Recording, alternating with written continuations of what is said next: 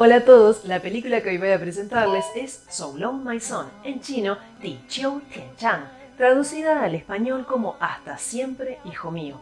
Es una película dramática china de 2019, ganadora de muchos premios internacionales en el Festival Internacional de Cine de Berlín, Festival Internacional de Cine de San Sebastián y los premios Gallo Dorado.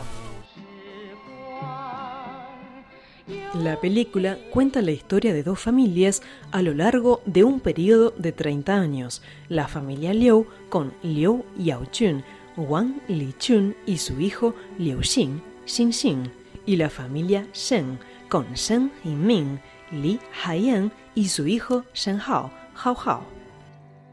Ambas familias originalmente estaban muy unidas, ya que trabajaban en la misma fábrica e incluso sus hijos, Hao Hao y Xin Xin, nacieron el mismo día. La película comienza con la muerte de Xin Xin, que murió ahogado mientras jugaba junto a un embalse con Hao Hao y otros niños.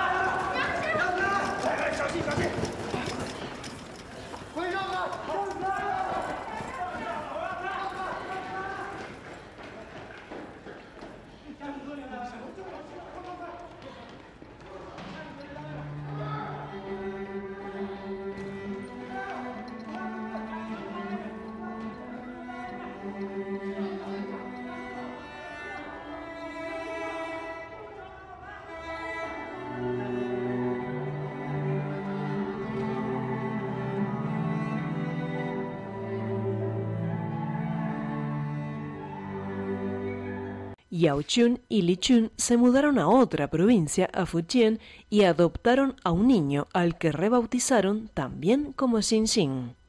Este Xinxin termina distanciándose de sus padres adoptivos cuando es un joven adolescente. Sus amigos Yingming y Haiyan hacen una fortuna en bienes raíces y su hijo Hao Hao se convierte en médico. Con el paso del tiempo, la distancia y las vueltas de la vida, las vidas de estas dos familias se separan en la década de 1980 y los cuatro amigos no vuelven a verse hasta la vejez, cuando finalmente Yaochun y Lichun regresan a su ciudad natal. Una ciudad a la que apenas reconocen después de tanto desarrollo urbano.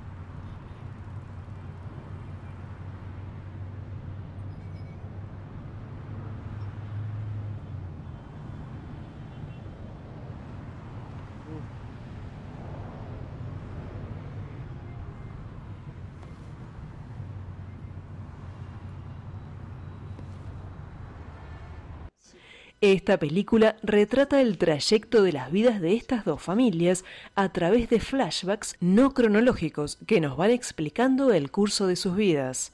Nos muestra cómo fue tener y criar hijos bajo la política de un solo hijo de China. Esta política fue una medida de control de la población establecida en zonas urbanas de China, vigente desde 1979, con el objetivo de establecer un control de la natalidad que redujera la superpoblación. También habla del despido colectivo por las reformas económicas, de los altibajos en la vida, del duelo y de muchos cambios sociales que ocurrieron en China y que generaron experiencias de vida complicadas. Es una película atrapante de 3 horas de duración que pasan desapercibidamente, muy bien actuada, cargada de historia reciente china y de acontecimientos que emocionan. Una de las mejores películas chinas que vi.